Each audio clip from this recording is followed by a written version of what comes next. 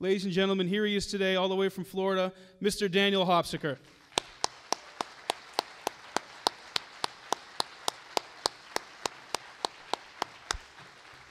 Thank you. Awesome. Great drums. The Aphex Twin. Thank you for anyone that caught that. Well, my name is Daniel Hopsicker, and I asked myself, as I waited to come on, what I could say to you that would be most useful to you. And I guess I've been asked to come up here and share my experience, strength, and hope, and what happened to me. So first, before I tell you what I found out, I'll tell you who I am, so you can judge a little bit better what I'm going to tell you. I was a business producer, spent 25 years living in Los Angeles, trying to be one of the beautiful people, which is hard to do when you're bald at the age of 25. And in the late 90s, I wanted to have a second show, because I had a business show that was airing internationally on NBC. And I went out to update a silly old show that was hosted by Leonard Nimoy, aired for 5 years in the late 70s, called In Search of. Extraterrestrials, pyramids on Mars, da-da-da-da. There was always a story in the middle that was pretty interesting and made you go, you know? So my associate producers sold me on featuring on what was going to be a half-hour pilot, a story that was then called America's Most Famous Unsolved Mystery. It had been featured 3 or 4 times on that show. It's called The Train Deaths. It's about 2 17-year-old high school seniors who were larking at midnight in August in 1987, and they stumbled onto a drug drop and were murdered. So I got down to Arkansas to shoot this little 15-minute story. Now, and the first thing I have to tell you is that most people on this part of the country think that those of us from California are all wacky, okay? And in some ways we are, but I can tell you, we had never heard of a drug drop before. We had never heard those 2 words put together.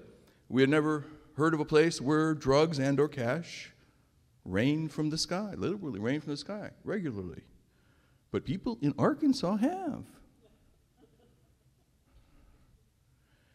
And what I discovered is there were people down there who were afraid to talk to me. Well, nobody in California is afraid to talk. They'll talk about anything. People in Arkansas, people said to me, no, you don't understand. You're going to leave, and I have to stay.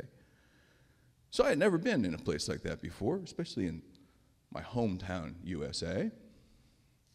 And instead of doing a 15-minute feature on a half-hour silly pilot, TV pilot for a show nobody really needed, I did a 2-hour documentary based on allegations that the CIA was trafficking cocaine through Mena, Arkansas in the 80s to fund the Contras. Imagine that. And I took this 2-hour documentary back with me with pretty much conclusive proof that that was indeed the case. And because I'm from the Midwest, there's just this basic naivete, okay, about those of us born and raised in the Midwest. You just never lose it. I thought somebody was going to give me a Pulitzer Prize, you know. And I gave it to my big dog friend in Hollywood who helped found HBO. And HBO at that time was running documentaries on racy topics. Spike Lee had a series of Sunday night things on racism in the South in the 60s, you know, and I thought, well, how about drug smuggling in Arkansas in the 80s? You know, there's a topic we haven't heard too much about yet, but no. And my big dog friend told me that my show would not air. And I thanked him for that, because only your friends will ever give you the truth in Los Angeles. People that don't like you just won't return your calls. So there I was sitting with a $100,000 show upside down, and nowhere to go with it, and I'm a little angry. So I decided to write a book about the gentleman Barry Seal, who had been most instrumental in flying drugs down to the Contras or flying rather weapons down to the Contras and drugs back. And in fact, Barry Seal should go down in history as being the man who brought military logistics to bear on moving narcotics, which is a major industry after all. I mean, it's the #1 or 2 industry in terms of foreign trade in the world. So if if every drug van or drug plane out there had, drug X on it, like FedEx, it would be a common symbol. You'd be seeing them everywhere. And you think about it, you'd have to see them everywhere. And it's an open secret, in fact. I mean, you can't. How do you hide from a government that can read the make your golf ball from outer space? That's our government. The biggest industry in the world today, which is the importation and sale of illegal narcotics. And the fact is you can't. You can't. It's an open secret. And what an open secret is something that everybody in town knows about. About 1 hour in? Yeah. Everybody in town knows about, but nobody's willing to admit. Okay? So life became interesting at that point. I made friends with people that I'd never known before. Some of them were spooks. One of them was a nice old guy in Newport Beach, where I lived at the time. Retired, he told me. I later learned he wasn't. But he was an elder in the Presbyterian Church. Sweet man, sweet man. He had slept with a 45 under his pillow till he was 60. And I was happy to have this guy as a friend because I wanted to know if I was going way wrong, he would tell me because he liked me. And if I was going way right, he might tell me because he liked me, okay? At any rate, I'm sitting there with a $125,000 show that I can't sell or air and grousing a lot. If only somebody had come to me and said, kid, you're getting in way over your head. Don't do this. Of course, if someone had done that, I'd have done it anyway. But now I'm saying after the fact, if only. So in a conversation, and I'm going to retail some anecdotes here as we go along because that's what I have to offer. In a conversation, he told me 3 times once, well, if they come to see you, you have to be willing to tell them what you want. He said that. You have to be willing to tell them what you want. One day he calls me up, and he has a friend he wants to bring in to meet me. And this is February in Newport Beach. It's the rainy season in California. We don't have 2 seasons, dry and rainy. It's rainy season. But that's no excuse. My friend Dick brought this man, tall, distinguished gentleman, probably late 50s, early 60s. He was wearing a trench coat. Swear to God. He was wearing a trench coat. And my friend Dick introduced this man to me as the special advisor to the president of a large Midwestern institution. Well, later I found out that he had been for many years and was still at that time the station chief in Madrid, which would have meant nothing. But I knew he was somebody, right? And he wants to see my show. So I'm showing him about a half an hour of The Secret Heartbeat of America, the show I did about Arkansas and cocaine and Barry Seal. And I'm nervous. I'm thinking, because this guy's smart and has an imposing appearance, he's going to jump down my throat. And I'm sitting there tense. And when he'd seen enough, he said, you can stop it. And I looked at him, and he looked at me, and this is how smart these people are. Here's what he said. He said, everybody knows this. Everybody knows the government smuggles drugs. I was just in Costa Rica. I've loaded drugs onto planes. I was just in Costa Rica. They're doing it down. Everybody knows this. What do you want?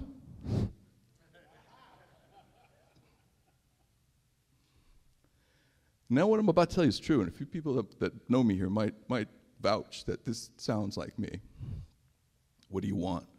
I should have said, give me my $100,000 back. But I'm from the Midwest.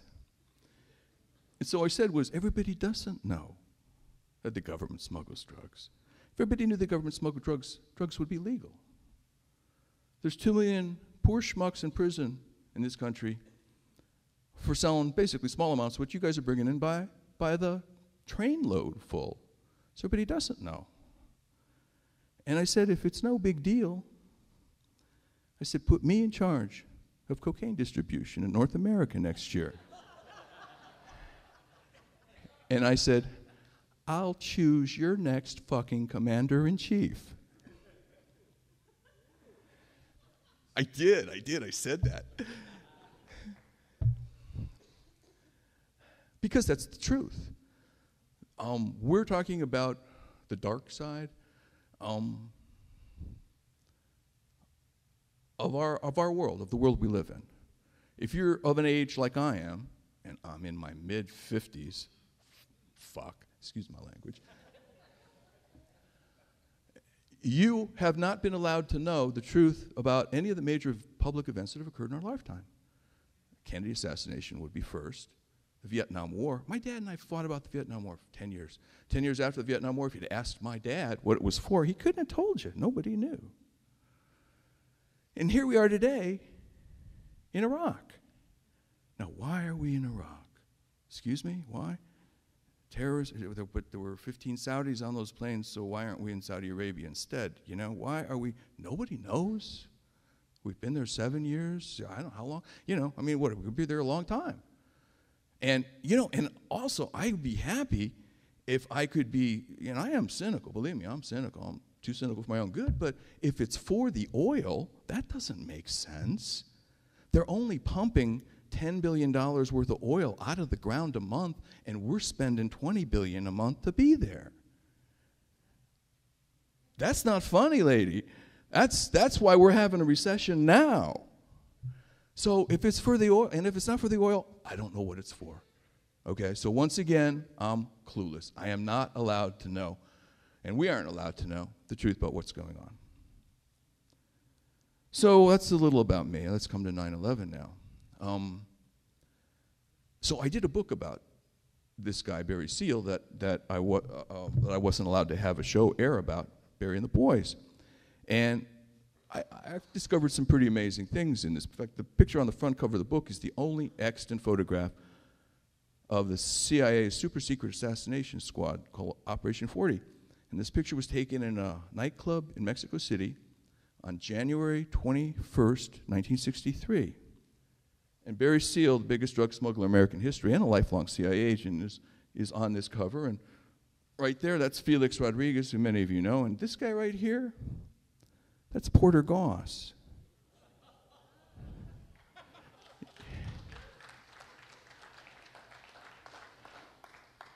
This guy right here is William Houston. Well, I should have like an overhead, right? This guy right here is William Houston Seymour, who many Kennedy assassination researchers, and I'm not one, say was the second Oswald, went around saying he was Oswald to implicate Oswald. And the guy next to him, covering his face like this, that's Frank Sturgis from Watergate. For any of you that old, and I found the photograph, and I found it in Barry Seal's widow's safe, where she kept her jewels. And when the State Department sent down a 7-man cleanup squad to go through her files in 1995, 3 years before I got there, they didn't look in the safe. And so the picture was still there. It was a keepsake that he gave her. You know, it was in a frame from like a nightclub, Mexico City, you know. So,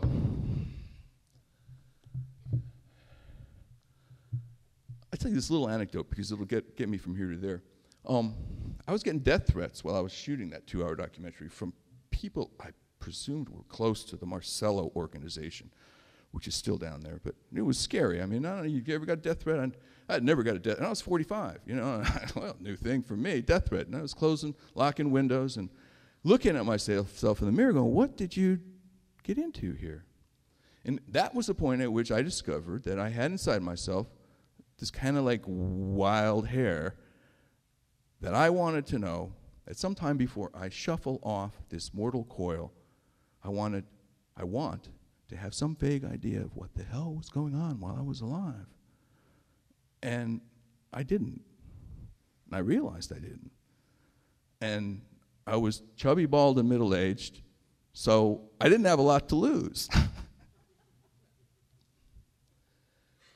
But on my last shooting trip, shooting that documentary in New Orleans, I was getting death threats, and I felt the need, for the only time in my life, to hire a bodyguard. So I called this friend Dick, this guy that had made my acquaintance, who later turns out to have spent a lifetime working for the NSA. And I said, I need a bodyguard. I don't know what to do. He said, call Nick. Nick, I called Nick. Nick did movie star, rock star security for $1,000 a day. And I said, Nick, I can't pay that. And he said, okay, well, I'll go for, he knew I was going to interview Barry Seal's widow and other people. And he said, I'll go down there for expenses. I said, why would you do that? And he said, well, if we get friendly later, I'll tell you. Well, now I had never met anybody like Nick, okay? Nick was special ops, special forces. He led 6-man patrols into North Vietnam in order to draw out, he said, regiment-sized North Vietnamese military units so that we could bomb the shit out of them. And at a certain point, he got cynical enough to realize that what he was doing was just creating a demand so that we could build more bombs. That was his part of the marketing of what was going on back then. And he was part of everything that had happened since when Carter sent people in to rescue the hostages in Iran. And a helicopter hit a C-130. He was there. He had some hilarious stories about that. He called me one time. I'm rambling here a little bit, but I have an hour and 20 minutes, so I'll get to 9/11 quickly. He called me one time a year after I'd known him, and he said, I'd like to use you for something. I said, what do you mean? He said, well, you're a documentary film producer. I said, yeah. He said, well, that's great cover. He says, I want to go down as your assistant to this island in the Caribbean near St. Kitts. Why do you want to do that, Nick? He said, well, because there was a couple on a sailboat down there that had somehow become involved in an unfortunate incident in which one of the crewmen was murdered, and they were now awaiting trial for murder in that tiny island, and they were guilty as sin. But they were from western Pennsylvania, where their family was very, very big. I wish it had been the Scaves, but it wasn't. People I had never heard of, I guess oil or coal probably. So Nick had been retained by the family to go down and see what the prospects were for breaking this couple out of jail before they went on trial. And I said, well, what ideas do you have about that, Nick? Because he'd been down there once before. He said, well, he had 3 options he was planning on presenting to the family. And option number 1 was you just spread money around, and the guy walks out. Nobody's the wiser. Option 2 is you spread money around, somebody stands in the way, and there's a little bit of unpleasantness. And option number 3, which he was really enthusiastic about, was whole island. What's whole island, Nick? Well, he said with 50 guys between midnight and 6 a.m., he could take over the island, take over the country, depose the prime minister of the country, put him in jail, take the leader of the opposition, make him the prime minister, get him as his first act to pardon this couple, plus Nick says there's a Swiss pharmaceutical company willing to sign on to build $1 billion pharmaceutical plant if it all goes down. Jeez, this is a world I had no idea about, okay? I mean, I was an English major in college.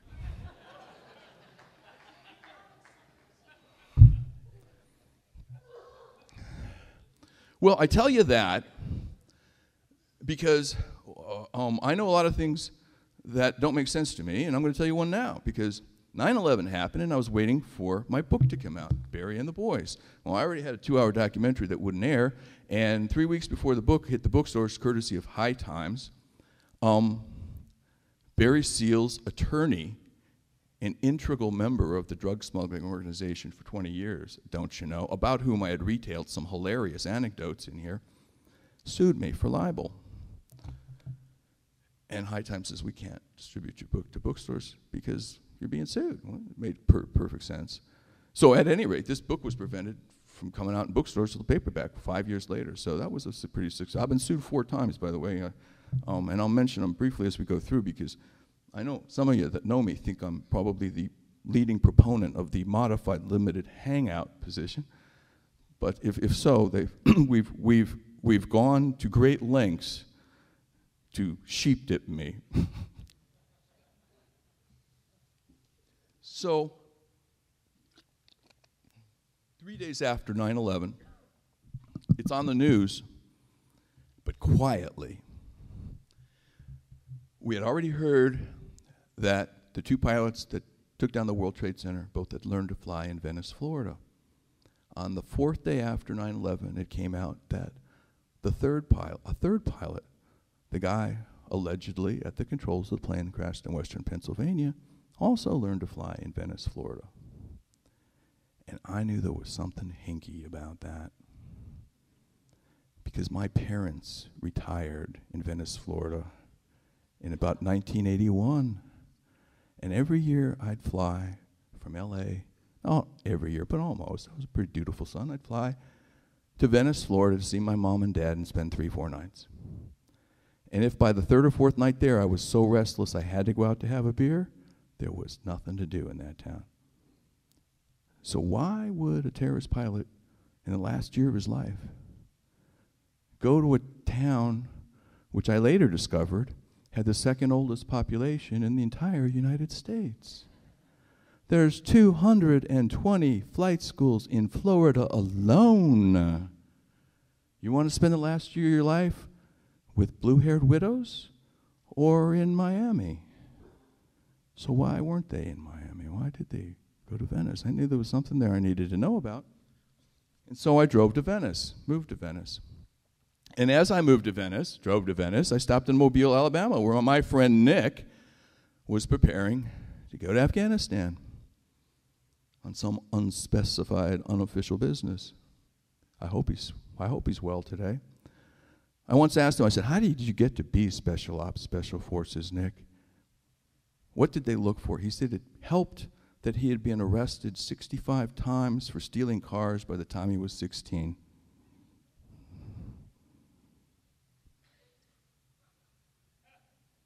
So I stopped in Mobile, and I gave him a copy of Barry and the Boys, which wasn't going to be in bookstores, but I was full of myself anyway because it was my first book, and I felt a little, it was okay. I must have been a little too full of myself because as we began our second drink, he looked at me and in total seriousness said, this is pretty much a direct quote, I told my buddy Sander last night, he said, of course, the only reason that you're still alive is because a group of rebel intelligence officers have guaranteed your safety. I said, Nick, I didn't know there was a group of rebel intelligence officers. And even if there was, how would they guarantee my safety? Well, later, if you think about it, that's why the CIA and the KGB agents didn't kill each other. You can't guarantee my safety, but if you kill one of ours, we kill one of yours. I guess that's the way they operate. I have no idea whether that's true or not. I know that guy was not bullshitting me. I know he was like a pretty straight shooter. So there's stuff about the world that I could spend my whole life delving into and not really get to the bottom of it because I'm an outsider. I'm not an insider. And that's just the way it is. So, I get to Venice, Florida. Okay, so the story now is 3 of the 4 terrorist pilots on September 11th learned to fly in tiny Venice, Florida, which seems to me to have made Venice, Florida the biggest 9/11 crime scene that wasn't reduced to rubble. But when I got down there, I wasn't tripping over investigative reporters from the Washington Post to get to the bar. There wasn't anybody there. It's not as if the national press decided to ignore that part of the story, except for one guy at the Cincinnati Enquirer and one guy at the Seattle Post. There was nobody there. And, friends, that has been the biggest shock of my life. You could tell me that little green men sit behind George Bush in the Oval Office telling him what to do, and I would not have been as shocked as I was when I personally discovered that we don't have a free press in this country anymore.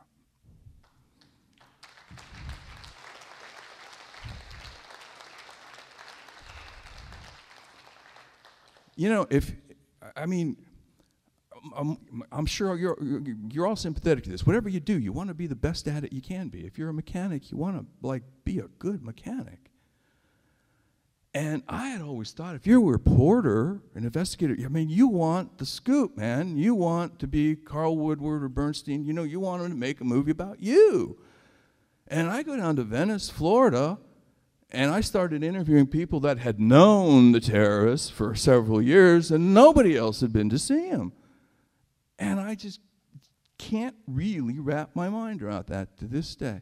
I apparently people, Apparently they select newspaper reporters for their lack of curiosity. And I guess a friend of mine said there's a test. You have to have the ability to stand there with your hair on fire while telling your audience you can't smell smoke.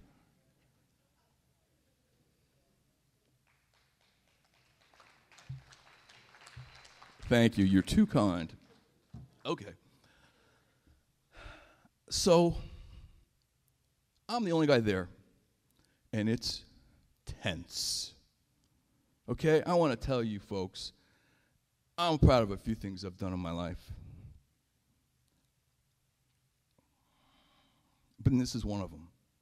I sat on an active CIA covert operation that was still running in Venice, Florida, after 9/11, and I wrote about it for 2 years. And nobody else did that. Nobody else picked up the stories. Here's the basic story of 9/11 that we've been told. That terrorist pilots, 3 of the 4 terrorist pilots came to learn to fly at 2 flight schools at the tiny Venice, Florida airport, each of which had been purchased in the year before the terrorists began to arrive by 2 separate Dutch nationals who had nothing to do with each other. I call that the magic Dutch boy theory. Y'all remember Kennedys? I've lived in the South I'm behind enemy lines in Florida for 5 years now, so I get to say things like y'all. Y'all remember the Kennedy assassination with the magic bullet theory, right? 1 bullet that went through like 7 bones. Well, this is the magic Dutch boy theory, because if you cannot stretch your mind around the coincidence of 2 separate Dutch nationals purchasing flight schools the terrorists shortly thereafter begin to train at, then there's something wrong with you, or you belong here. And I congratulate all of you, by the way, for being here. You know, let me tell you, you know, there was that old book, it was the best of times, it was the worst of times.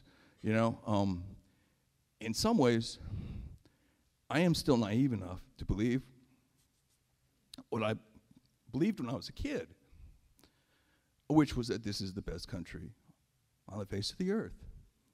And evidence of that would be that folks like you have an intense interest in the world around you and, you know, are not getting beaten up as you go home. Well, the flip side of that, of course, as we all know, is that our country does things around the world that all of us would be ashamed if we had to sign off on. And we have no ability to affect events on that scale. So, you know, on the one hand, it's a great, I'm alive. I mean, in 85%, 90% of the countries on the face of the planet, someone like me would be dead by now. They do not allow dissident journalists. They don't allow people to write about things they don't want to be written about. Most places in this world, but I'm alive. But and I'm alive because I have no effect.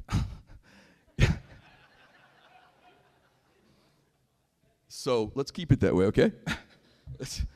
I like selling books, but I don't want to sell too many, you know. And you know, believe me, I could tell you about that because that's true. A German publisher picked up both my books, you know, that and Welcome to Terrorland, which came out later. And for 5 minutes, I thought, well, I'm going to be in sensation in Germany, you know, and I started, you know, planning to meet West German film stars. There was, I can't remember her name. There was one with white hair, a singer, okay, Nina something. Anyway, and then I began getting phone calls from German reporters asking me how long I had been an anti-Semite. I went to UCLA. I lived in a Jewish fraternity, although I married a Jewish woman. Well, anyone that's been married to a Jewish woman has a little anti-Semite in them, but, you know.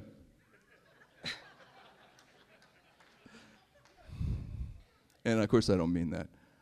But there, you know, I've never written anything anti-Semitic, you know, nothing. But they had spread the rumor based on the fact that some old crappy newspaper called The Spotlight had sold some videotapes of mine while I was down in Louisiana writing the book, and I was grateful for him for having done it because it allowed me to spend 2 years down there researching and writing a book. I had no, does Time Warner sell cable to skinheads? Sure they do. So was I allowed to sell books and tapes to anyone that wanted to buy them? I thought so, but anyway. So even though it was patently absurd that someone who had lived in a Jewish fraternity and married a Jewish woman and spent the bulk of his life in Los Angeles, the west side of Los Angeles to boot, would be anti-Semitic, they spread that rumor and they killed my book sales. Because to be an anti-Semite in Germany is like being a child molester here, okay? It's like beyond the pale. So very effectively, that little trickle of income was sliced right off, and they're effective at that, very effective. And the truest thing I can say to you was said to me by someone I don't like, and he was relating something that was said to him by someone I don't like even more. An Iran-Contra operative, and I'll say his name, but don't anyone, he wrote about it. His name is retired Lieutenant Commander Al Martin, and he threatened to speak about Iran-Contra in the early 90s, and when I asked him why, he told me it was because he hadn't received his briefcase. Your briefcase? Well, when Iran-Contra hit, he said there were 5,000 operatives out there who were immediately compromised. And not all of them had gotten their briefcase. And he was pissed because he hadn't gotten his. So he was threatening to talk. And he told me that Jeb Bush came to see him. And Jeb Bush told him what I'm going to tell you now, in urging him not to publish his book. Jeb Bush said, "There is no constituency for the truth." And that's pretty damn true. That's pretty damn true. People like me, I used to go to Con once a year. I was a producer. I was never a big deal, but I made good money. So I don't mind being poor now because I've had that a little bit. I had enough of it. But there's no way you can make your voice heard loud enough to affect the national dialogue in any way at all. Unfortunately, I found that out because I found out some amazing things in Venice, Florida, which I'm going to tell you about now. And I'm going to start with the biggest one, which you may or may not know, and that is this. During the same month that Muhammad Atta and his bodyguard, Marwan al-Shehi, because that's who he was, arrived to attend his flight school in Venice, Florida, the owner of the flight school's Learjet was surrounded by DEA agents with submachine guns on a runway at Orlando Executive Airport on July 22nd in the year 2000. And they found 43 pounds of heroin on board. It was the biggest heroin bust in Central Florida history. Now, the biggest heroin bust in Central New Hampshire history might be no big deal, but we're talking Florida. The Orlando Sentinel wrote that it was the biggest heroin bust in Central Florida. It's known, folks, as heavyweight. Nobody comes by that much heroin by mistake. And Wally Hilliard, the man that owned the flight school, attended by Muhammad Atta, his Learjet had made 39 weekly trips to Venezuela and back before it got busted. And when I looked into how it got busted, it was by mistake, which is always how these things happen, okay? Some little low-level guy got busted with an ounce and said, "I'll show you where I get the drugs." And some little low-level DE agent said, "Cool, man, let's do it."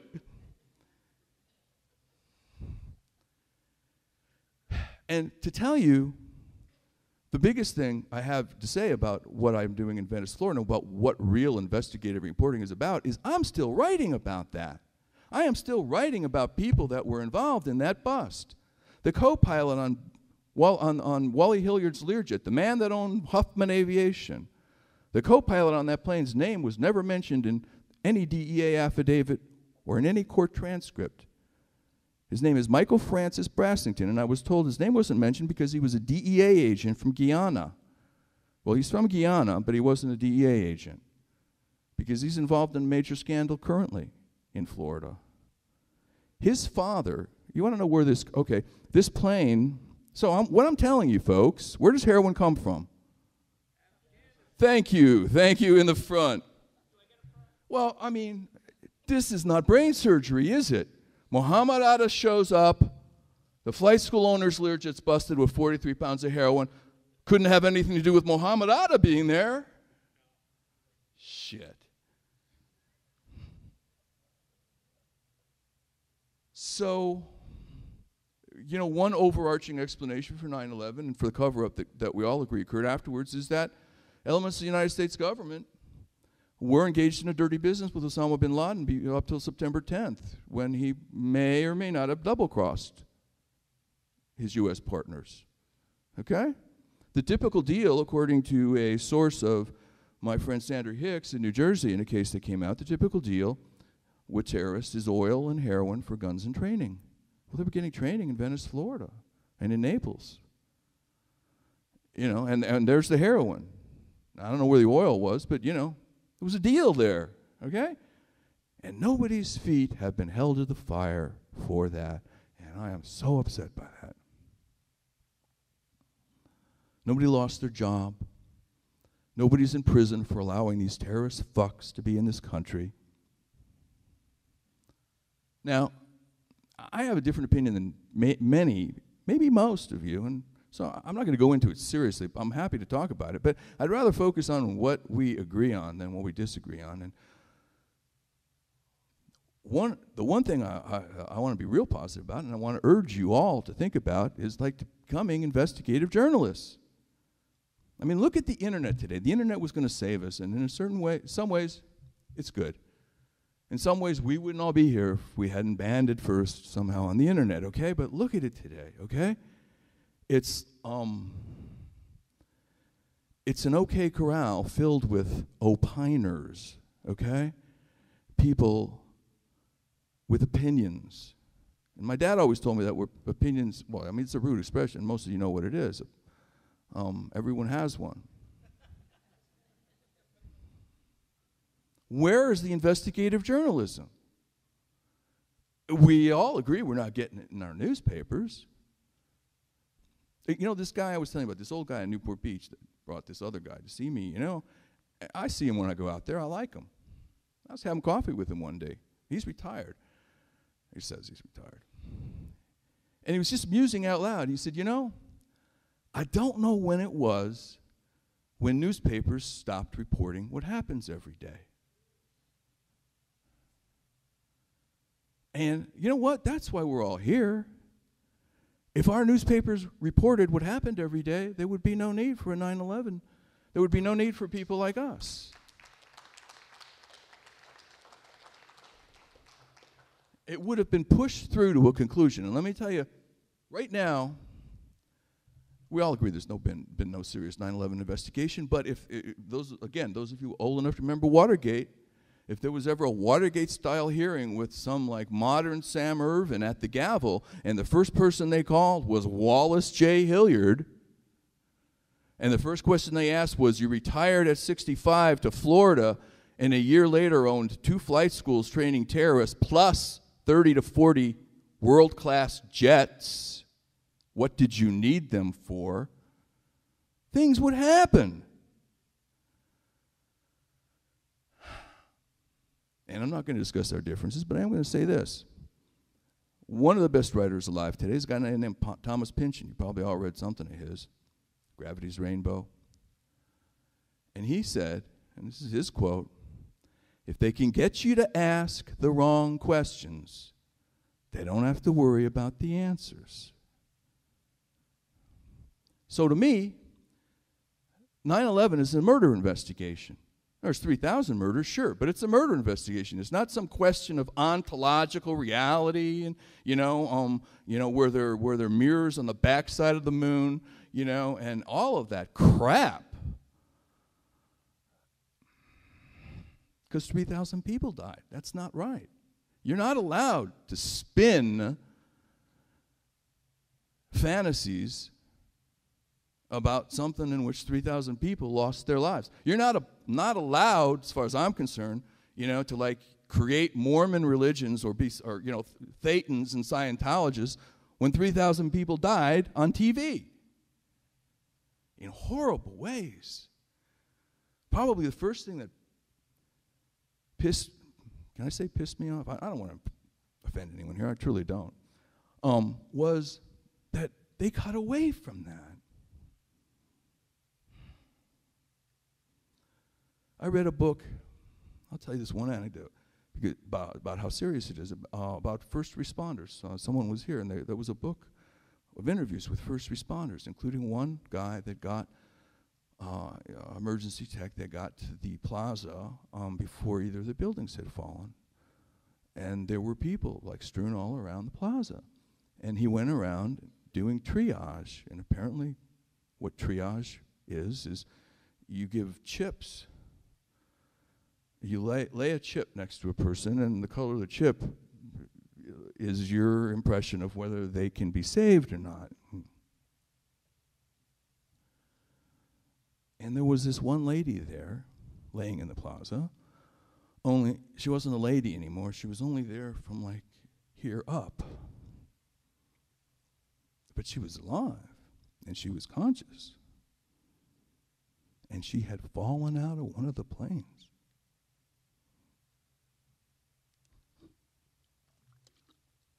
So feature that.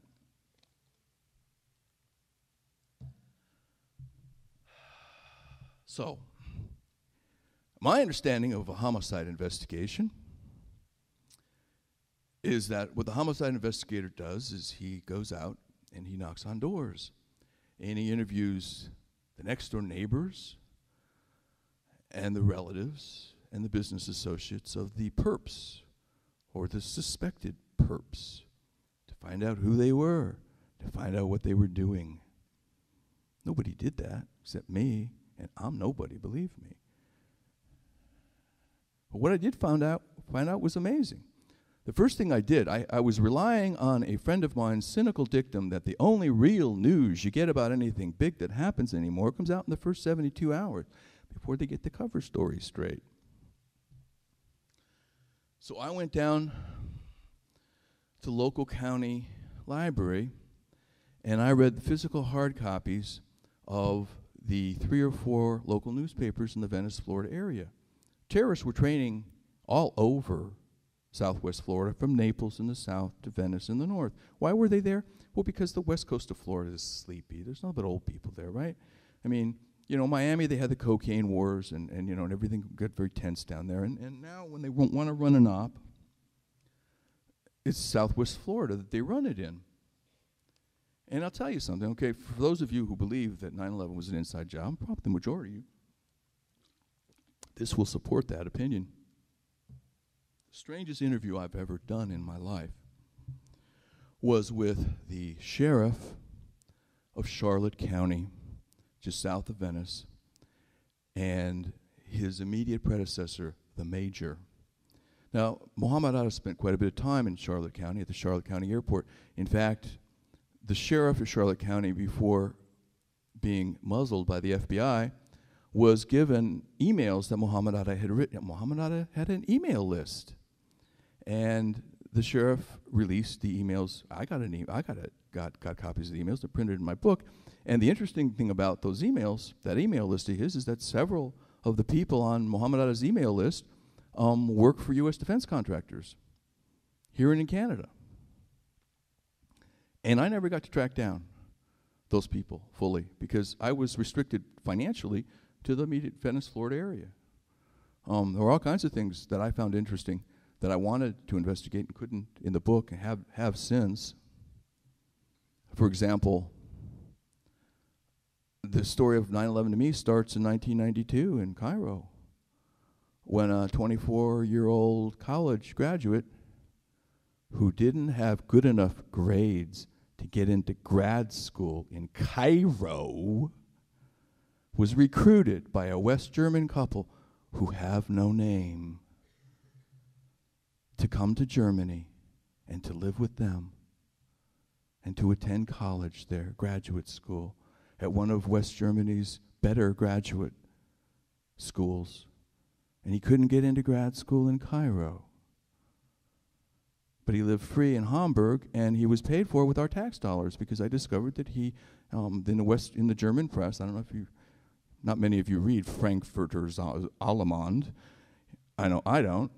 But Muhammad Atta, for 4 of the 7 years that he was in Hamburg, received money from the Congress Bundestag program, which is a joint program of the U.S. Congress and the German Bundestag to recruit promising engineers from around the world and to bring them to Germany, to bring them to the U.S. The U.S. arm of the Congress Bundestag program, the CDS, the prominent members are David Rockefeller, Bill Clinton is a big fan, Henry Kissinger speaks at their annual meetings. So Muhammad Atta got money from these people for 4 years. He spent 6 years, 7 years in a 2-year graduate program. What the hell was he doing? Okay, that's where 9/11 starts to me. Who recruited Muhammad Atta? Muhammad Atta would be in Cairo today if somebody in West Germany had not said, "You come with me." We're not allowed to know their names. The Chicago Tribune printed an interview with this couple and never identified them. I thought it was who, what, when, where, why. You know, they forgot the who. It's true. I mean, you know, it's a lot of this is funny because it's so sad. It's funny. So then he comes here. Well, I went back and I read all the clips from the first couple weeks after 9/11 from the local newspapers where people knew terrorists. People knew people that had been, that had, you know, that were now said to be dead, who had lived next door, smoked pot, done cocaine, okay, slept in sleeping bags, been untidy, whatever. The next door neighbors. Who among you have heard interviews on TV from these people? Nobody. Why not? Because the FBI went around and told them all to keep their mouths shut. The newspapers, 3 newspapers, 2 days after 9/11, printed that Muhammad Atta had an American girlfriend, had lived with a girl named Amanda Keller for a couple months at the Sandpiper Apartments across the street from Venice Airport. Amanda Keller, a stripper, a pink-haired stripper. She was 19. Boy, you know, I spent 6 months tracking her down. Well, first, all 3 articles quoted local people, the next-door neighbors, the apartment managers, the postman confirming Muhammad Atta had an American girlfriend named Amanda Keller. When I finally did track her down, she wasn't eager to talk to me. She had moved to a Midwestern state to get away from any questioning at all. The only quote in the newspaper from her before she disappeared was, "I can't really say anything. I'm afraid I'll get in trouble." So it took me a good bit of, you know what, it would take in somebody at the Washington Post 2 days. It took me 6 months to find her. And when I found her, she confirmed everything that had been in the newspaper. She lived with Muhammad Atta for 2 months. They had gone to Key West together on a wild 3-day weekend with Peter and Stefan and Wolfgang. Wolfgang. Those aren't German. Those aren't Arab names. Okay. From her, I found out that half a dozen of Muhammad Atta's closest associates, while he was in Southwest Florida, weren't Arabs, but were German and Swiss. Well, that's kind of interesting, isn't it? Yeah, let me skip forward here just to confirm that, okay? Because Amanda Keller, later pressure was put on her, and she said, "Well, no, I made a mistake. It was my bad," she said, okay? I mean, there are a couple newspapers in Florida that make a point of, like, dogging me, okay? And the local Sarasota Herald Tribune is one, because they had terrorists right there, and they never did a thing with it. I mean, they could have won a dozen Pulitzer Prizes, you know, by covering the hell out of it and interviewing everyone in town that had anything to do with them and bringing the results to the American people. But they didn't do that. And because in a small way I became a threat to them, and they go out of their way to knock me. And so finally, on their 5th year anniversary of 9/11 coverage, they called me and they said, well, we'd like your comment on Amanda Keller having told us that you paid her $5,000 to say that she was Muhammad Atta's girlfriend. And I said, I don't have a comment on that, and if you print it, I'll sue you till the day I die. Because they didn't want to make the serious allegation, they just wanted it in print. So that 20 years from now, someone could say, well, you know, what about that? No, it's all been discredited. He paid her $5,000. Truth of the matter is, I didn't have $5,000. Truth of the matter is that if I'd had $5,000, I drove to the Midwestern state in the middle of winter in, I think, a 1984 Audi. I could have upgraded to a merely 10-year-old car with $5,000. So they knew that was a ridiculous allegation. I don't even think she said it. They never showed me anything that said that she did. They just wanted to put it on the record because they're doing the same thing in 9/11 they did the Kennedy assassination. They have a cleanup crew involved, cleaning things up. Muhammad Atta was reported 2 days after 9/11 to have drunk the night before the attack, or 2 nights before the attack, at Shuckham's Bar in Hollywood, where he had a half a dozen vodka tonics, said he was a pilot for American Airlines, left a $50 tip, and both the waitress and the bartender were quoted to this effect. Okay? Well, 3 weeks later, it was like all a big mistake, okay? Muhammad Atta had been drinking cranberry juice that night.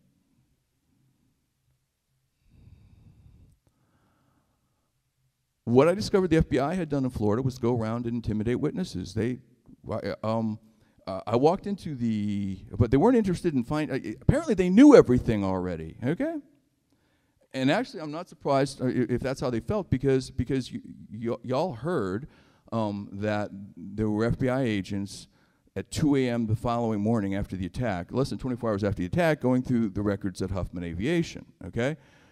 18 hours later. Well, what I heard from an employee at Huffman Aviation, an executive at Huffman Aviation, is that at 10 a.m. on the morning of the attack, or no, by noon on the morning of the attack, there was a white van parked outside of his house with FBI agents in it, monitoring his phone calls. So it takes these guys 4 hours to tie their shoes. A week after 9/11, FBI Director Robert Mueller admitted in a press conference that the FBI knew the terrorists had been training at U.S. flight schools. But nobody asked the question. Thought to ask why, if you knew there were terrorists training at flight schools, hadn't you done anything about it? And he never said. Well, I know why now. It's because they were protected. They knew they were here because they were making somebody with access to the levers of power in the United States government a lot of money. Wolfgang Boehringer from Naples, Florida, had come over here in 1997 and illegally opened a flight school. Foreign nationals aren't allowed to own American-registered planes, let alone flight schools. But he did. And Amanda had told me that once Wolfgang showed up, he and Muhammad were inseparable. They went everywhere together. They got thrown out of Hooters together, this, that, blah, blah, blah, blah, blah. Wolfgang Boehringer. He was living, when I found him, in Atlanta. Nice, big, split-level house on a cul-de-sac in Atlanta. Somebody was talking about Israeli art students earlier. There were a couple of Israelis busted with some old furniture. They said they were furniture movers, but they really weren't, somewhere near a power plant, Tennessee. And I went up to poke into that a little bit, and on the way back I stopped to see Wolfgang in Atlanta on the way back to Florida. And he wasn't home, so I left my business card in his door.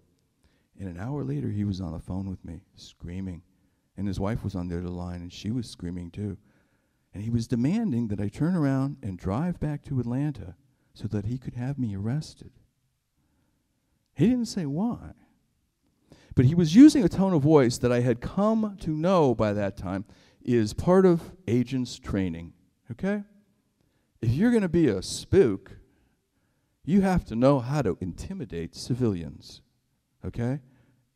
If only to hold them in place for 30 seconds, you have to have, you know the way the cops go, halt? You have to have that voice, and he did. So, Wolfgang Borringer, there were so many threads to 9/11, I never got to the bottom of them, and Wolfgang Borringer was one of them. And then I began to get emails from people living on a tiny island in the Pacific with less than 100 permanent residents and no electricity. These are surfer dudes from California living on Fanning Island in the Kiribati Islands. And Wolfgang Borringer had sailed in on a 45-foot yacht with a chest full of crisp $100 American bills, and he was planning to build a flight school there. But not just any flight school.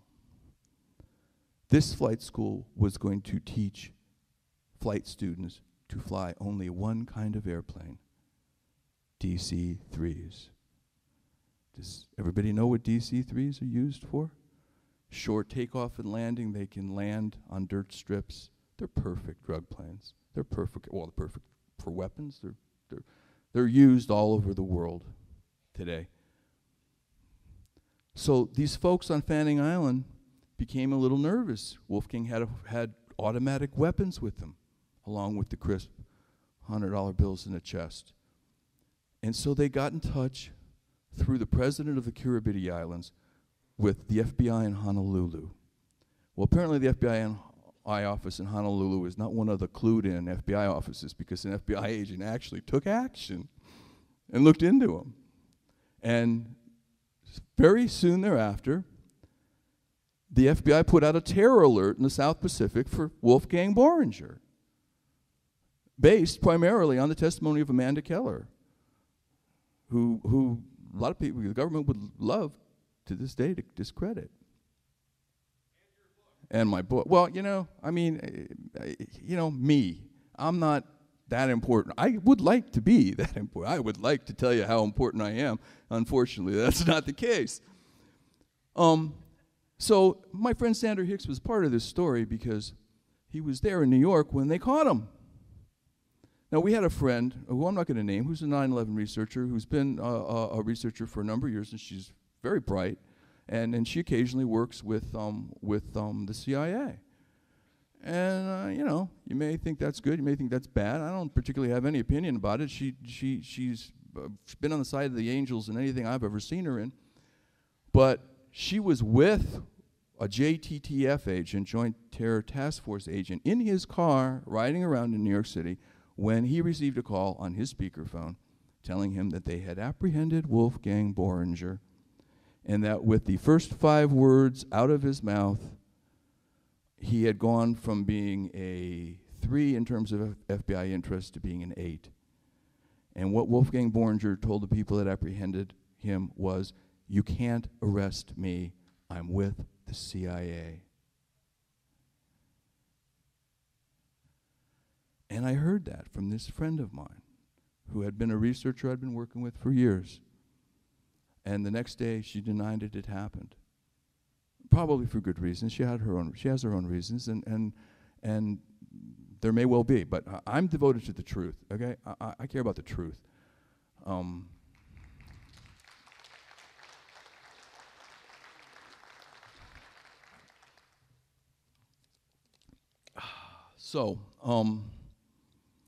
And that's a true story that resonates to this day, because Wolfgang Borringer's out there, and anybody that gets to Wolfgang Borringer could find out a hell of a lot more about 9/11 than all of us know together. Because he spent every day with Muhammad Atta. They were like this. They were like brothers. They knew each other in Germany. I can't tell you what that means, okay? I mean, if you ask me what 9/11's all about, I can't tell you, because I don't know who Wolfgang Borringer was working for. I just can't tell you. I mean, I'm trying to do what a reporter does, is just go from X to Y to Z. And billed by accretion. But I do know that people involved in the story, are active today. He's one of us. He's one of ours, is what we heard. That's why we were not to speak of Wolfgang Borringer anymore. He's one of ours. Well, if he's one of ours now, he was one of ours undoubtedly before 9/11, and if he was hanging out with Muhammad Atta on a daily basis, undoubtedly the truth of the matter, whatever it turns out to be, is not what they've been telling us. And doesn't that just chap your ass? Wouldn't you like to know for once what really happened?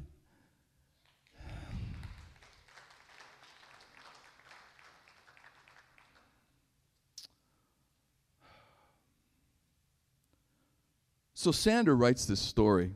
Sander quotes me when I'm at my most extreme. He came to Venice with his very much pregnant wife. She was 8 months pregnant. I felt like an innkeeper in Bethlehem. And he interviewed one of the two Magic Dutch boys, who to me was a thug, had attempted to intimidate me physically. He'd received training at some unspecified U.S. military base in Missouri. He kind of looks like an SAS agent, okay? Well, what does the CIA do when they want to be active domestically and they don't want their fingerprints on something? What do? They bring these guys in. Rudy Decker's the guy that ran the flights. Rudy Decker's is our source for everything we're supposed to know about 9/11 because he was all over TV on every TV show imaginable the week after saying, what he knew about them. Oh, these guys were terrible. We couldn't wait to get them out of our flight school, blah, blah, blah. And we never saw them after they left in December 2000, blah, blah, blah. Well, he was having dinner, according to a cab driver who was a U.S. Navy veteran and no nut, having dinner with Muhammad Atta 2 weeks before the attack. Who would like to question him about that? He's an international criminal. He was wanted in his native Holland when he was on Larry King. And doesn't that chap your ass? So Sander here goes and interviews Arnie Krutov, one of the two Magic Dutch boys, who I thought was a thug, and he comes away impressed. He's calling me on his way back to New York. I liked the guy. He really seemed like a nice guy, and I think he really regrets what I'm putting this too strongly. But apparently I screamed at Sander through the phone because he quoted me in his book, and it must have been an accurate quote because I know him to be a good reporter. That I said, it doesn't matter what the fuck you think about this guy. He's a covert operative in an operation that killed 3,000 people. And in this Wolfgang Borringer thing, he handed me something yesterday, a story he wrote in New York, and he's quoting me again. And he's quoting me, and I'm going to read you this because I didn't know anyone knew I'd said this or wrote this. Hopsicker felt betrayed. In an email to a JTTF source, he said, "Perhaps y'all are unaware up there that I haven't spent the past 5 years in Venice, bumfuck Florida, because I have a fetish for blue-haired widows. I'm the person who discovered that Muhammad Atta had a close German associate named Wolfgang Borringer. If nobody there feels that I deserve to be briefed on this story, please pass on my cordial fuck you to all involved."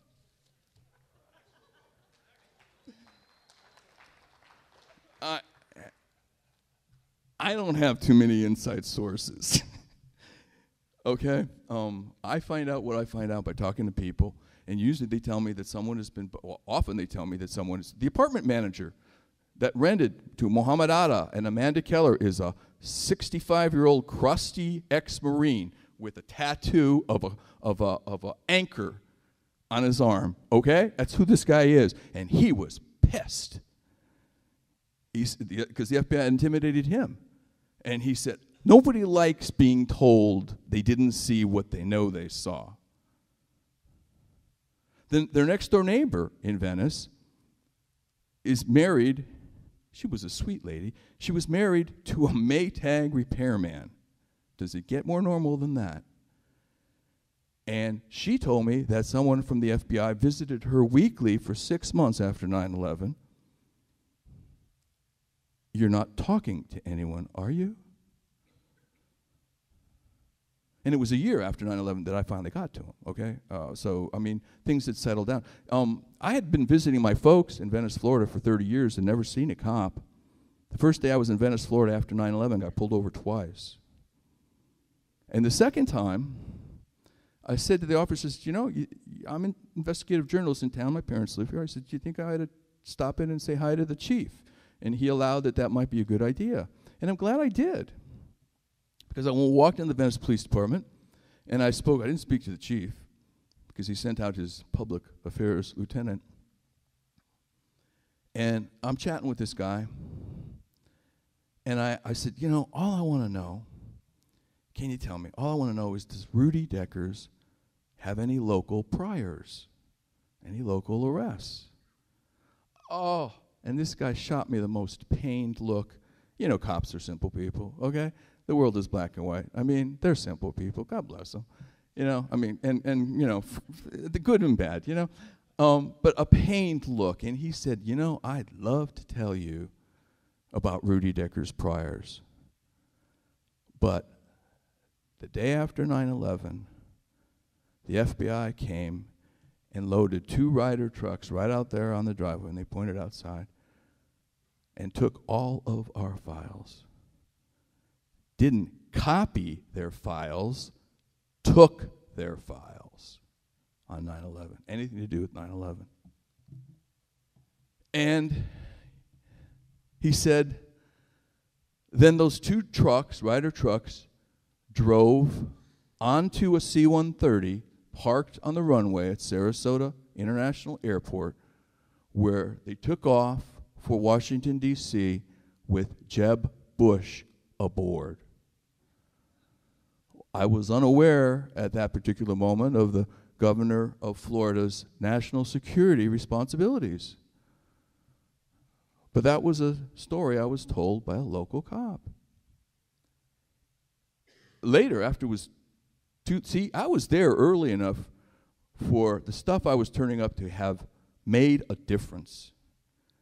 If it had come out 3 months after 9/11 that the owner of the flight school was running heroin into this country in massive amounts, things might be different today. Sadly. But I didn't know it 3 months afterwards. And by the time I did know it, you know, when JFK Jr.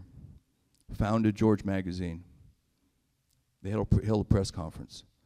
And a reporter asked him if he was planning to use the magazine to investigate the murder of his father. And he said no. And what he said is really poignant. I've been thinking about it ever since. He said no. He said he wasn't. He said too much time had passed. He said, time is the great enemy of the truth.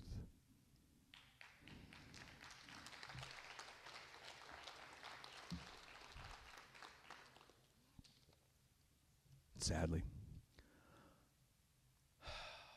So,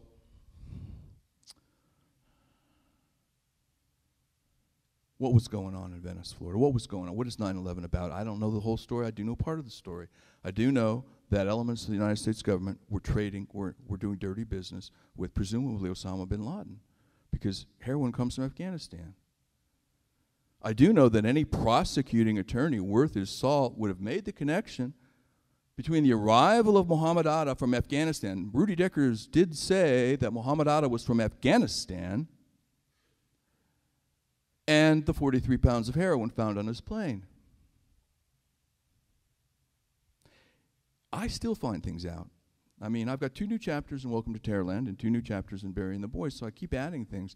I eventually met the pilot of the C-130 that flew to Washington, D.C. with the records of Huffman Aviation. I can't tell you his name because he won't allow me. And that's part of the rules of the game. You know, I'll talk to you, but it's on background.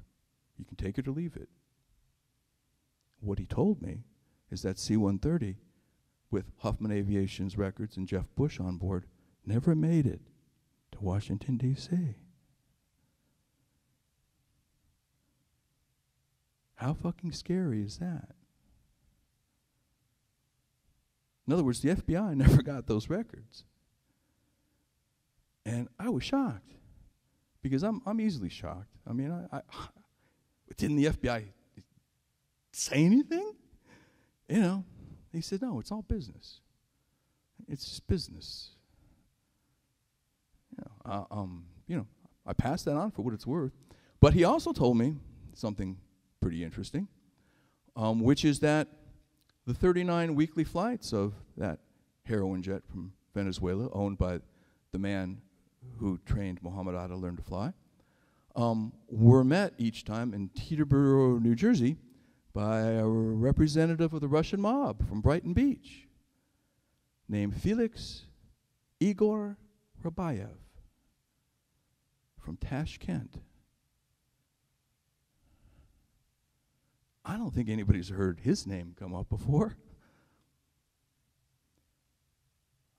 Michael Francis Brassington, who was the co-pilot on Wally Hilliard's plane that got busted by mistake, and whose name didn't appear anywhere, is the son of a special advisor to the president of Guyana for privatization. And 5 years ago, Michael Francis Brassington's father cut a deal, $1 billion bauxite deal, with the biggest Russian mobster alive, a man by the name of Oleg, I can't even say his last, Depashara. You know, I didn't want to investigate the Russian mob, you know, but there is one person out there who I don't even know, who came at this from someplace I didn't come from, who reached the same conclusions. And her name is Sybil Edmonds.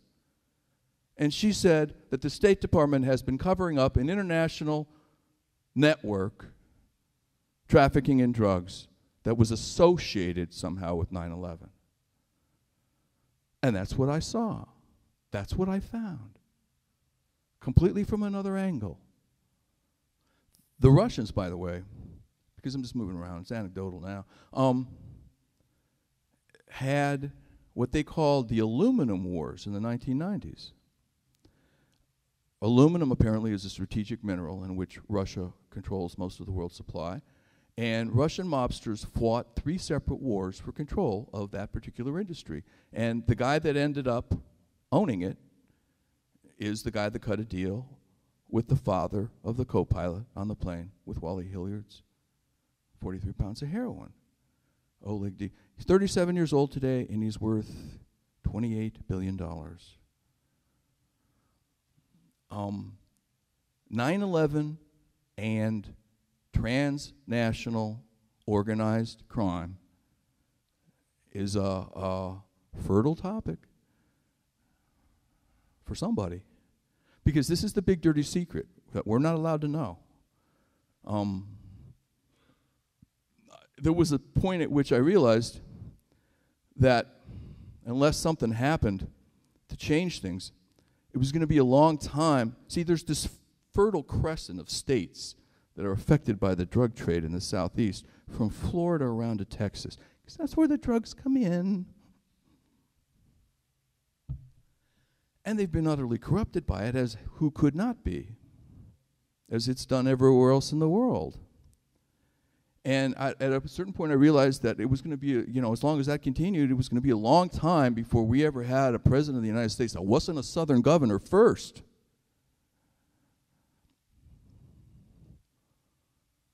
So, what I have to offer you folks is in the form of a question I asked my friend the Spook in Newport Beach one day. I said, how come this is so easy for me to figure this out? It's writing in corporation papers. I'm a business journalist. I mean, that's what I used to do, sift through stuff like that. How come it's so easy to spot? And he said, deflating my ego, he said, because they don't even bother to hide it. Well, if you control the press, you don't have to bother to hide it. But if it's there and I can find it, you can too. Because I'm not the sharpest knife in the drawer, despite what I might think. You know, I half seriously think what we need is for a lot of social activists to become investigative journalists.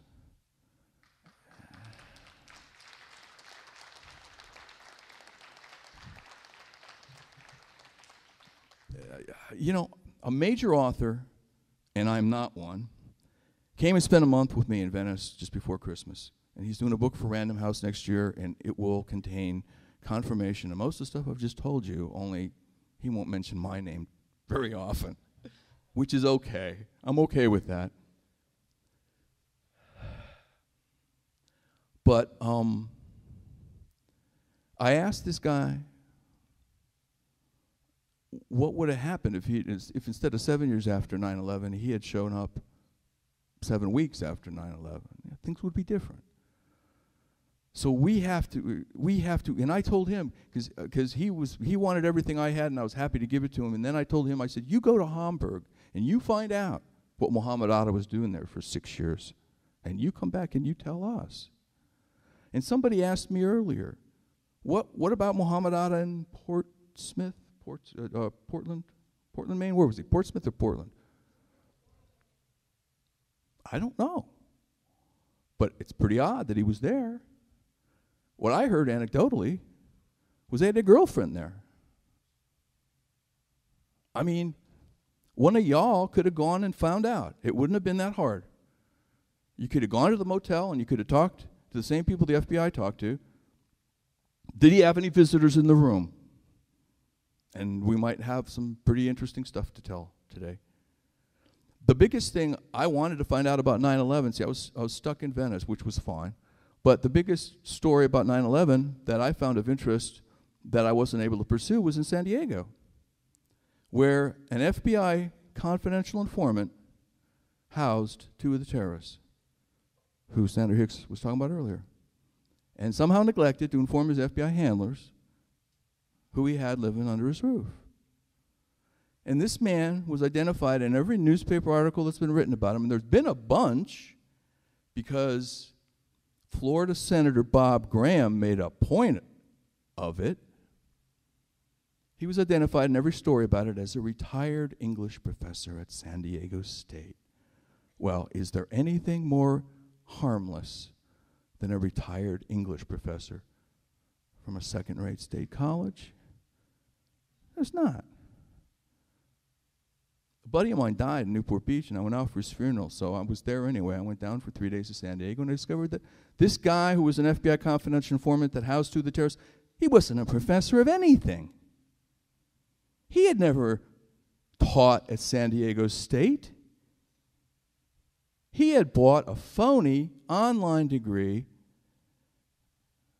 from the same place that John Gray did, the author of Men Are From Mars, Women Are From Venus, a book you'd have never heard about if not for CIA fixer Adnan Khashoggi, who purchased John Gray a long time ago. And that this FBI confidential informant named Abu Satr Sheikh, that Abu Satr Sheikh wasn't even his real name.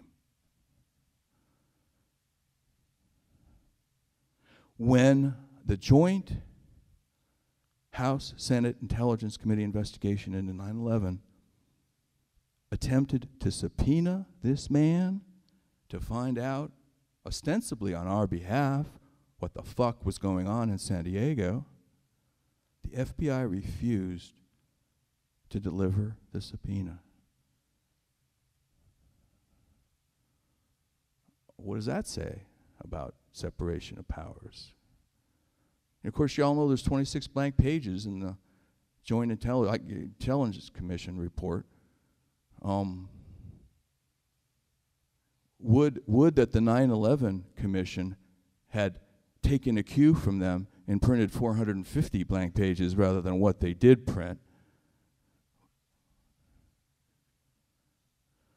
But there you go. So it's the best of times, it's the worst of times, folks. We're all here, and none of us is going to get mugged on the way out. I don't think so. But our government, which is just so powerful around the world that you know, we can't imagine, does things every day we're not allowed to know about. And that's the trade-off. Apparently, the deal we have with our government is they'll leave us alone if we leave them alone. And you know, in a lot of ways, it's not such a bad deal. And in a lot of countries, people would be happy to take that deal. And it's only when you see people hanging out of windows that it becomes unacceptable.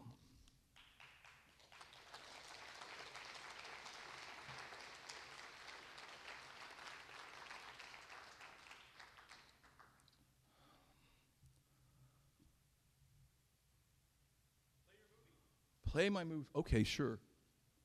All right, I'm gonna. Would you like to see 5 or 10 minutes of an unedited interview with Amanda Keller?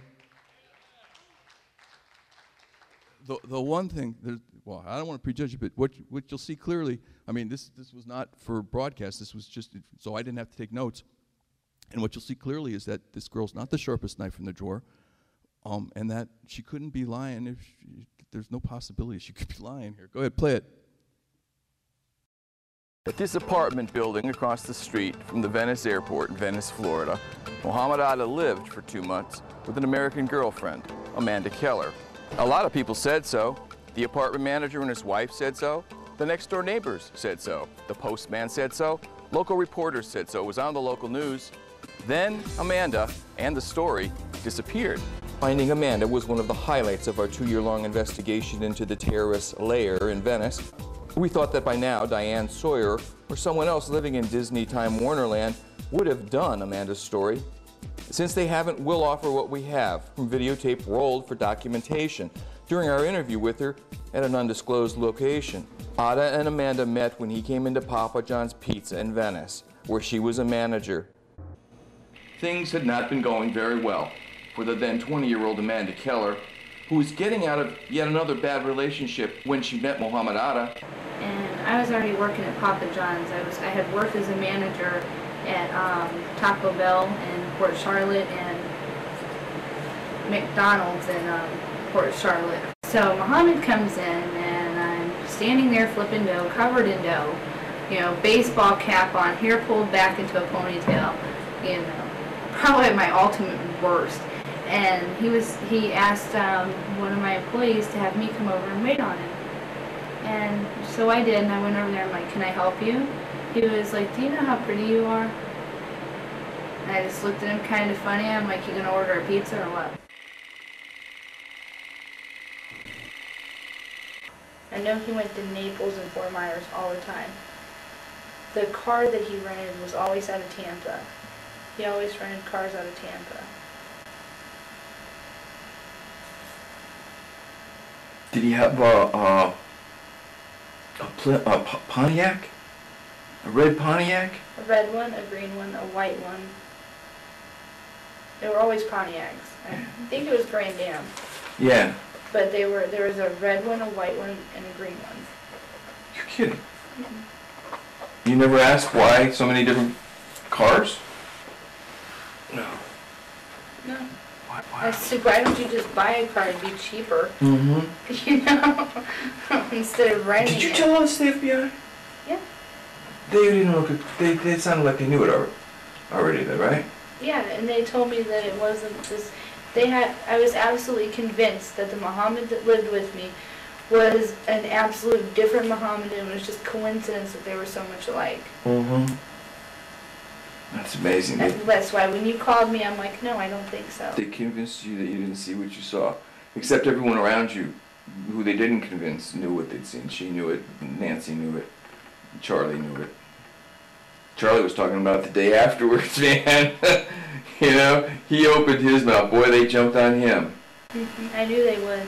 When I seen him in the newspaper, I knew they was going to. I'm like, Charlie, God, no.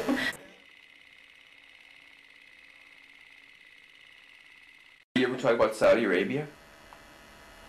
Do you ever talk about where the money came from? No. He said that there was many rich people with his background that funded what they do. Really? Yes. And there was somebody that lived in the United States, in Florida. I don't know who it was, but he was supposed to have a lot of money, and he was from one of those countries over there. But I know he gave them a lot of money.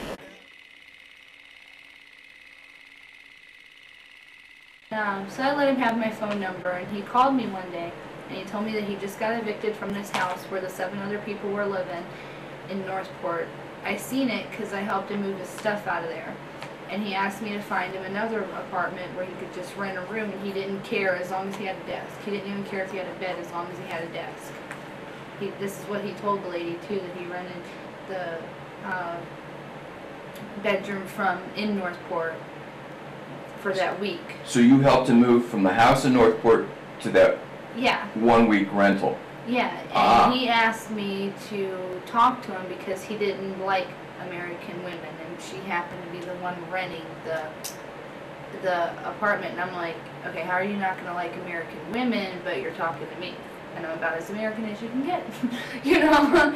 And he was just like, well, I don't translate very well with them. And he was kind of curt and rude with her, and she told him when the time came to pay the rent, to put it in an envelope and stick it in the freezer. Did you find the house in Northport that they lived in, that you helped them move out of, into that 1-bedroom apartment for a week? Remember where it was?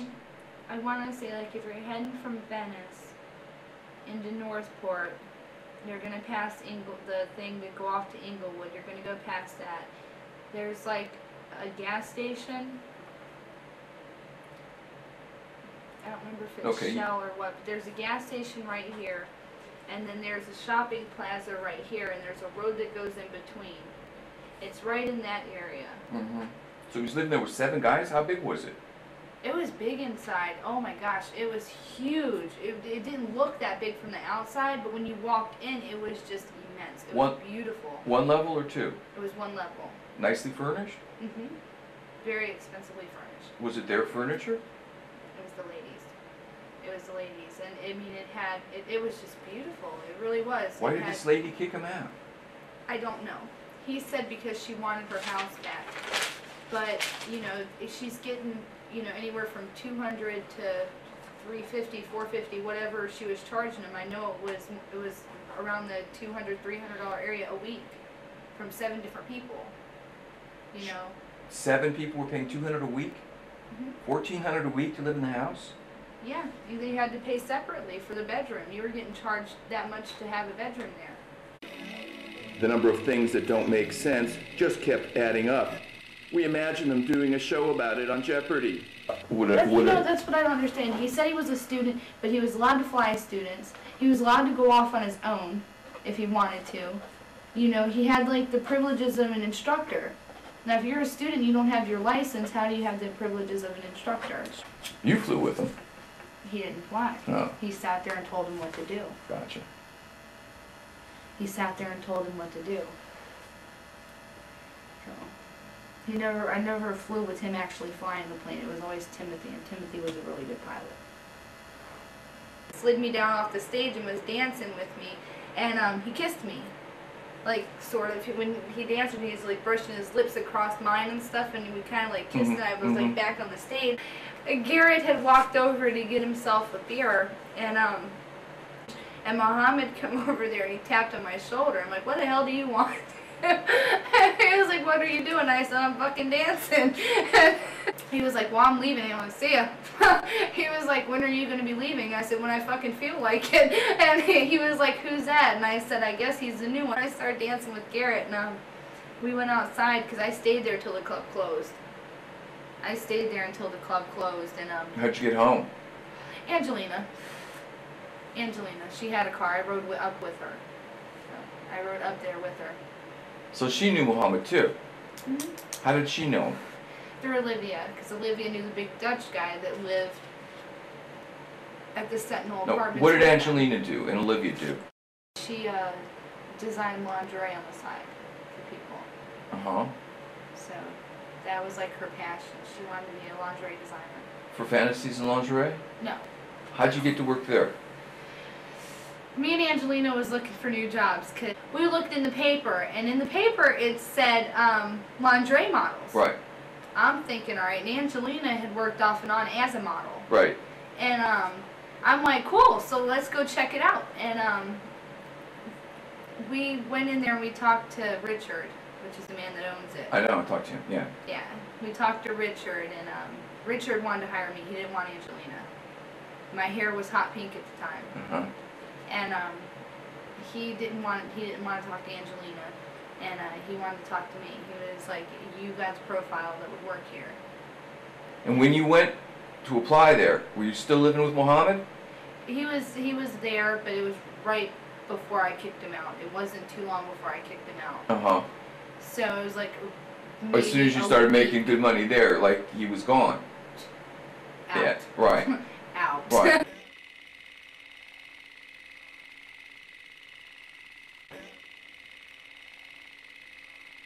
I'm gonna go on this boat ride because, you know, I'm in Key West. I want to see everything. So I went on this boat tour and got to see all the, you know, the dolphins and stuff. It was really nice. And they went to Hard Rock Cafe. They said they had to meet with some people. They didn't tell me who, or they didn't specify. Peter, Stefan, and Mohammed all went to Hard Rock Cafe. Right. And they were meeting with people down there. I don't know who, but somebody had flown in, and they said somebody had flown in one of the little single planes to come speak to them. When we come back, they met up with us on the dock. They was waiting for the boat to come back, and everybody was kind of somber looking. You know, they were kind of quiet and somber, and we were walking through this deck and with all these little shops and stuff. It's right by where they do the boat tours and stuff. There's shops over, like, towards the left area. There's a whole bunch of shops. There's called a Chapel by the Sea. And there's a little shop right there. I was looking at some little handmade necklaces and stuff, and Mohammed turned to me and he looked at me and he was like, why don't we get married? And I'm like, what the hell are you talking about? And I was like, I just met you. And he was like, well, this way I can have my visa and I can stay here. And I'm like, no. And Peter and Stefan started laughing, and they said, well, this isn't the right country, Mohammed. They started laughing. And he got really mad at me. Really, really mad at me. And I'm like, how the hell are you going to get mad at me for not wanting to marry you? I just met you. You know, I just got out of a bad marriage. I'm like, no. no.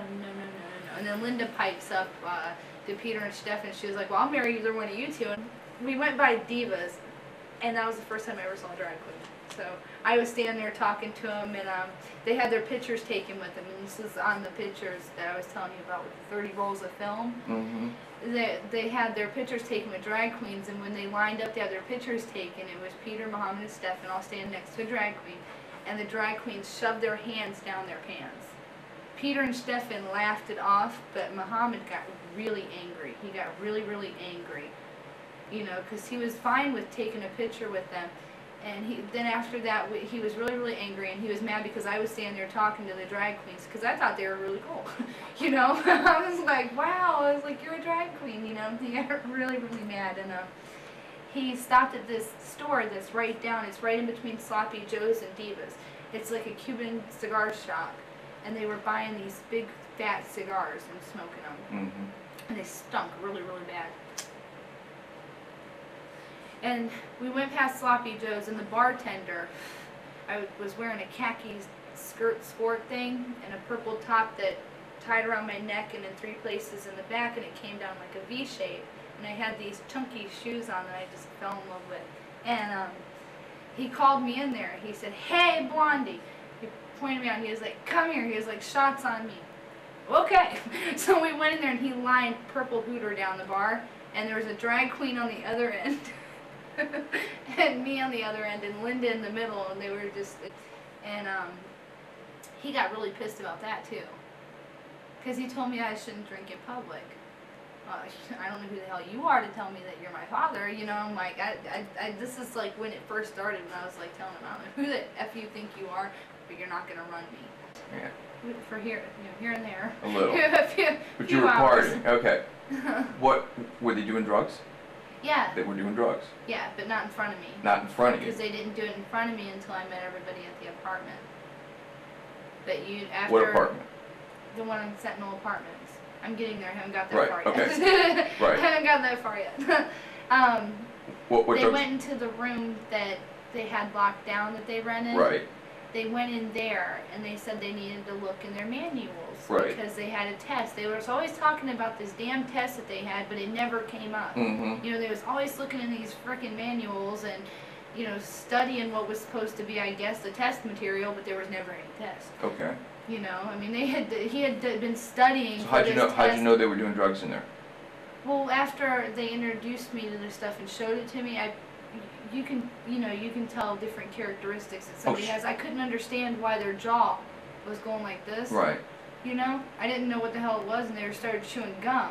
So they're all know? doing drugs in Key West, but Yeah, you and don't. then I found out later that once you do coke, that makes your jaw grind like that, and that's why they would chew the gum so it wasn't so noticeable. Mm-hmm. So, and then after they got out of that room, for some reason they would all, before they put the gum in their mouth, they would go brush their teeth and wash their faces and stuff. You know, I thought that was a little bit weird, but I didn't know what it was. So, and then they put the gum in their mouth and start chewing the gum. So, we got back from Key West, and that was when they introduced me to everybody in the apartment. That was the first time I went over there. And that's when I met Angelina and Olivia, and the big Dutch guy, but I can't remember what his name is for the life of me, but he's huge. He's like 7 feet tall. He's monstrous. I can't remember his name. He was a friend of Olivia's, and he had lived at that apartment with them. And Peter, Stefan, Timothy, and this is when I met Timothy too. And I already met Jurgen. I had seen Timothy, but I was never actually talked to him, you know. And there was some other guy that lived there, and he had dark hair, and he looked kind of like Muhammad, but he was like, he had real long hair. And he said he was from France, and he was real quiet. So when did Muhammad ask you to get an apartment with him? How long had you been back from Key West? I'll bet it wasn't long. 3 days. Yeah. He asked me if I would find an apartment split rent with him. Oh, okay. Okay. Whatever. I wanted an out from Robert. Right. So he was like open opportunity for me to run and never look back. And so I found Sandpiper Apartments. I was the one that looked for those. Right. You know, so I found Sandpiper and I met Charlie, and I thought he was really nice. I liked Charlie a lot. And we went in there and I filled out the paperwork and I talked him into, he used a check to pay for the apartment, and the check that he used was in the name Muhammad, and I thought the last name on there was that A-R-A-J-A-K-I or whatever it was, but I only seen an A. So I don't know, maybe, because they found bank accounts. I know they told me they found bank accounts all over the place that he had.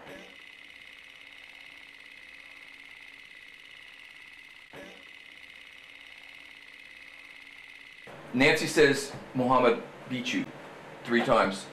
The third time of which was the last fight, he threw his shit over the thing down under the asphalt below. She heard 2 really loud arguments, you know, and then I guess saw you with bruises. Did he hit you? Yes, they left bruises. Really? You know? Yes, we got into 3 very nasty arguments. Okay, yeah. The first one was over the way he talked to me. Right. The second one was over religion. Really? Yes. And the third one, I don't even remember what it was about. I think because that's after I had already had Garrett at our apartment. Right. You know? And I had slept with Garrett. Did he argue over how you dressed when you went to work? Yeah. Oh Yeah. yeah, and even when we went out to a club. Looking sexy? Yeah, because I wore little bitty clothes. I was, you know, I was thin, and you know, I was gonna wear what I wanted to wear, what I thought looked good. So he would argue with me about that too. There was 3 very nasty arguments, and the last time was when I threw his shit out on the landing. And then Over the railing down onto the asphalt. Yep. I didn't carry it down. And Well, where I was he care. when you did this? He was gone. He Oh. was gone. He had, where did he go? I don't remember where he went, but he had taken food out of the freezer. I think he went to the Sentinel Apartments, because he took food out of the freezer. I waited for him to leave, threw his shit down in the lane, because I had asked Charlie before how I could do it. And Charlie told me to do it that way. So that's what I did. And then right after that was when all my cats ended up killed. How many cats? She had a litter of 6, and only 1 survived. And the mama was gutted on my kitchen table. And I found little baby cat parts all over the place. He told me that he'd get even with me. He was like, you won't get away with this. That's pretty fucking weird. And all my cats ended up dead. The only 2 that survived was my little dog, and he hid under my couch, and my Siamese cat, she always sat on top of my fridge anyway. She sat on top of my fridge behind the cookie jar, and when I came in from work, my friend Paige was with me, and she helped me pick up little baby cat parts. 6 dead kittens, their heads cut off? All little body parts everywhere. Jesus. Yes. I seen little bitty legs and everything. It was No. awful. No. And the only one that survived was a little cream-colored kitten, and I heard this real faint meow, No. meow, meow, and I picked him up and I took him outside, and my friend Paige had to clean it up. I couldn't do it. When you called the police, did you tell them you thought it was Muhammad that did it? Yeah. And they was like, well, there's nothing we can do. We don't know where he's at. They said he was still around, but nobody knew where he was at. But the important thing here, for what you saw, is that the basic investigative tool that an investigator has is a chronology. And the chronology that was released about the 9/11 hijackers is full of shit. They were not where, the key ones, Muhammad Atta was not where the FBI said he was when they said he was. I can't tell you why they lied about that, but I think it's curious that they did. So listen, thank you all for your attention. It's been great. It's been wonderful to meet people that care about the same things I do.